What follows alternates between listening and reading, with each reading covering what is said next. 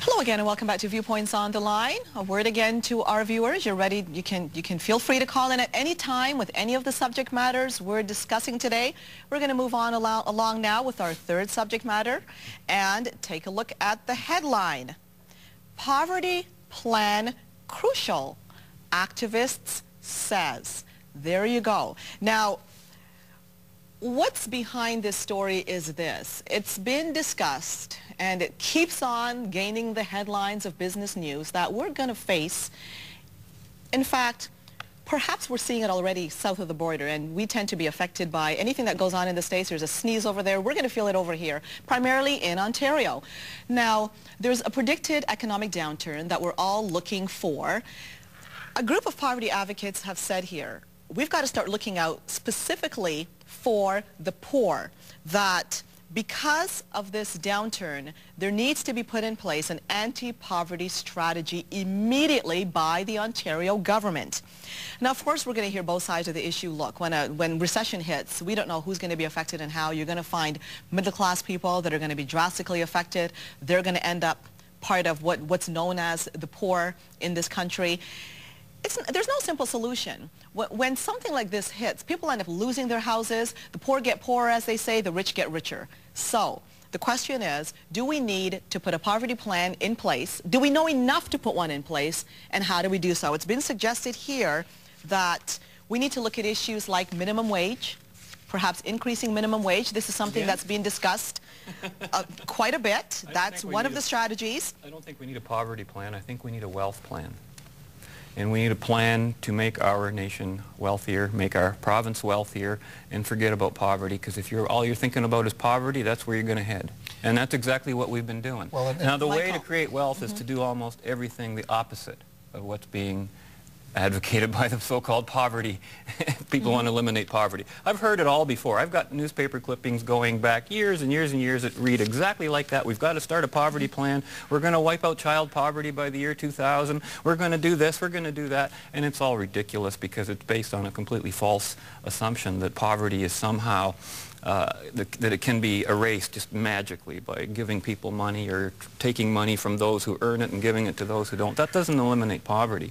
Poverty is a much broader condition. And if you want to identify poverty, to define it, which is a big issue that they talk about, we only talk about relative poverty. If you've got Peter and Paul on an island by themselves and they're both poor, dirt poor, then neither of us would consider them poor. But as soon as one of them worked and created some wealth and built a little hut, he'd be rich and the other guy would be poor, and that would be the end of it. And all of a sudden, that man's virtue who built something is considered evil, and the person who did nothing is considered deserving and needs the other person's help.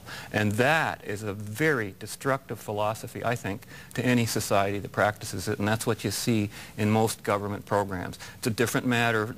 It's totally different from charity, from other ways of helping, but when the government gets into it, they can't do anything. Government has no resources of its own. It takes them from other people. Those other people are invariably the middle class. The middle class gets beat from both ends through corporate welfare and through welfare for the poor, and that's why they're hurting so much. So I don't know what solution you're going to have other than a layoff, lower taxes, get rid of the minimum wages, for heaven's sake. You don't need the minimum wage. If you can't afford to work for something that somebody's going to offer you, you won't work for them. It's automatic that you wouldn't do so, wouldn't you? Michael. Well, okay, go to it, Michael. You know, Canada and Ontario and Southern Ontario in particular in the last 10, 15 years has been fantastically wealthy. We've generated more wealth than we've ever generated in the history of this region. And yet, we've also generated more poverty. And yes, you can measure poverty in things like the number of people who are evicted because they can't pay their rent. You can measure poverty in terms of the number of people who can't afford to put food on the table and therefore are starving. They're going for days without, for a day without eating, and they have to go to food banks in order to get food. So you can measure poverty. But what's important is that many countries around the world are realizing that there are, in fact, effective strategies to end poverty. The United Kingdom has a strategy to end poverty. Ireland has one of the best strategies to end poverty. So there's no poverty over there? And Newfoundland and Labrador, and it's being reduced. Newfoundland and Labrador has adopted one. Okay, before we go on, here's what the group wants. Okay, one of them is to raise the minimum wage, another strategy to provide more affordable housing, another one, well, the government needs to define poverty. So there needs to be more input on how you even define poverty. And the other one is, well, that was it. That was it, because there's been a lot of debate around this. Now, I'm curious here because you're talking about that they found certain strategies to put in place to do this. How do you do it? What strategies do we need? Well, it's very simple. If you want to eliminate poverty, you got to get more money in the pockets of poor people. And I'll tell you, one way you don't do that is by the kind of cuts that we've seen in the last 15 years. We've seen things like cutting income assistance programs like welfare. There was a brilliant idea. Take money away from the poorest people in our society, give it to the richest people in the form of tax cuts, which is the brilliant idea that's been followed over the last 15 years. What does that do? It makes poor people even poorer. The people who are forced onto welfare in this society are living on less money than they've ever lived before, yet rents are up. The cost of food is up, the cost of energy is up. Life is much more miserable. So the very simple solutions are to get more money into the pockets of those people. Okay, we're going to have to go for a break, but here's an argument I hear, and I'd like you to answer it after the break, that to raise the minimum wage, you end up actually creating a huge problem in that there are a lot of employers out there that could only afford to hire people on minimum wage. So what ends up happening is you raise that. A lot of these very people lose their jobs. And another theory talks about relativity.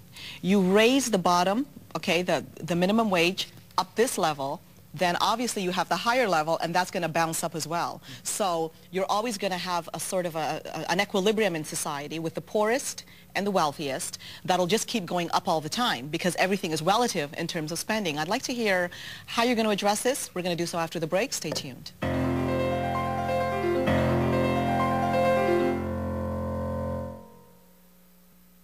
Welcome again back to Viewpoints on the Line. Michael, solutions to the poverty crisis. Well, the most fundamental solution is obviously to address the needs of poor people. Now, last summer, TD Economics, which is not exactly a left-wing anti-poverty group of activists, it's the branch of the TD Bank. They very much believe in all of the things the banks believe in. But they said the GTA economy, the Greater Toronto Area economy, is the economic locomotive of Canada. It's generating fantastic amounts of wealth, but also huge amounts of poverty. They said we need to have income assistance programs. We need to address the minimum wage. Need to address those issues. The minimum wage, that was something we were on before the break. Yeah. Well, Could you do so based on the arguments that you hear? Well, there was a guy named Henry Ford a few years ago who said what he wanted to do is pay his workers enough so they could buy his cars. He didn't run to the government and tell them to legislate. And that was a brilliant idea. And now a lot of employers now are saying they'd rather keep people in poverty and let somebody else deal with the problem. Name one employer who said that. Any employer that hires somebody at minimum wage is saying, I don't care about the consequences. Because in this province, I could introduce you to a few. And they make less than the people that they pay. So what do they care about themselves? You cannot live on a minimum wage and pay rent or put food on the table, raise a family. Would we ever be able to, though? Like, even if the minimum wage eventually, and I'm going to give an obscene figure here, goes up to $20 an hour, obviously the upper realms will go higher to suit. So I'm concerned about this. How do you ever...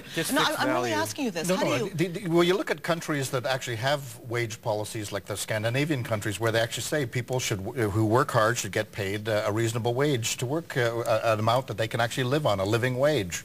And they, in fact, are blazing, their economies are blazing the world. They've got good corporate sectors, strong corporate sectors, and the employers are not saying, let's see how low we can drive it and how much we can squeeze out of our workers. They're saying we'll actually pay our workers a fair wage and we'll expect them to do a fair day's work. Now, you said, just before the break, you said the solution was to get more money into the pockets of poor people. How do you do that? Whose money is that money that you're putting into their pockets, and where is it coming from? Well, the money is coming from this economy, which is generating fantastic amounts of wealth. The economy, I want a specific. Economy is all of us, everything. That's just pie in the sky magic. That's not a plan. That's not a plan at all. And the government... You're going to take it from working people, aren't you? No, you're going to take it from, through the government, from a tax system, which is a fair tax system. I think you should tax wealth. Okay, I think that's criminal. I think that's immoral. Well, there you go. Because we disagree. I think government should reflect the values of people. Most Canadians say people shouldn't starve to death.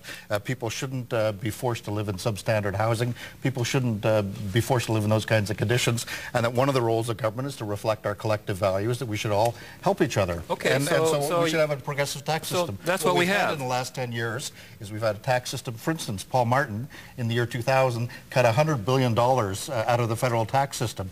Where do you think that, when he cut those taxes, it was healthcare funding, it was funding for affordable housing, it was funding for income assistance? Why do you think we have such a problem in our healthcare system now? Well, not because of that. He could have tripled the money to the healthcare system. When you yank the money out of the healthcare system, of course you get longer waiting lists. No. The two are absolutely connected. Economically nonsense. And why do we have so many homeless people? The government canceled the National Housing Program in 1993. No surprise. The capitalist and the poverty advocate. You know, the problem is the poverty advocate requires a capitalist to steal from, okay, because that's the basis of his philosophy. What requires a fair and progressive tax system, which most people agree with. No such thing. The only fair taxes, the only taxes I ever say are sales taxes, consumption taxes. There shouldn't be property taxes, income taxes, wealth taxes, nothing on anything virtuous or productive, because that just destroys the whole productive system. We're out of time for today. Now, these two are going to continue to talk about, but that's all the time we have. See you again next time. I'm Christine Williams, and from all of us, thank you for watching.